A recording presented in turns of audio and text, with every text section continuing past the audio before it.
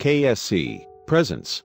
Tiny orangutan was chained under house for 5 years. Now watch his reaction when he is finally set free. Some of the things that humans do to animals can be pretty awful. But thankfully, there are good people out there who work to fix the wrongs that others do. When Novi the orangutan was discovered, he needed a hero. Young Novi was discovered tethered beneath a house in Borneo, Indonesia. He was attached by a short metal chain and was extremely skinny and malnourished.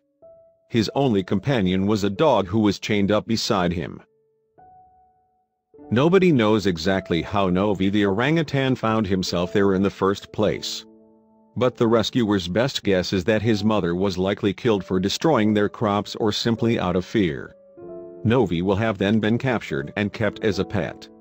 Novi was likely kept inside his captor's house, but once he got bigger he was chained up outside. A spokesperson for the Center for Orangutan Protection, COP, said, "The chain tortured him day and night for 5 years.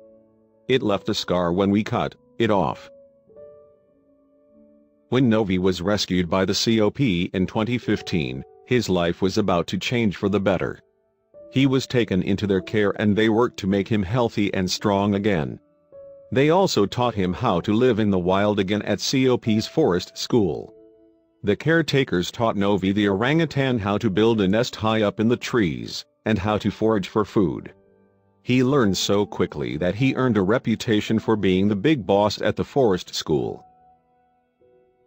3 years after his rescue, Novi was finally released into the wild in November 2018.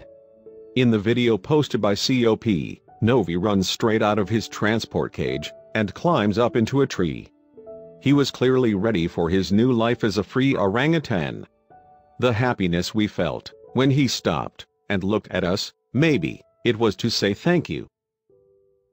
Sadly, Novi the orangutan's story isn't a one-off. People often steal baby orangutans and keep them as pets.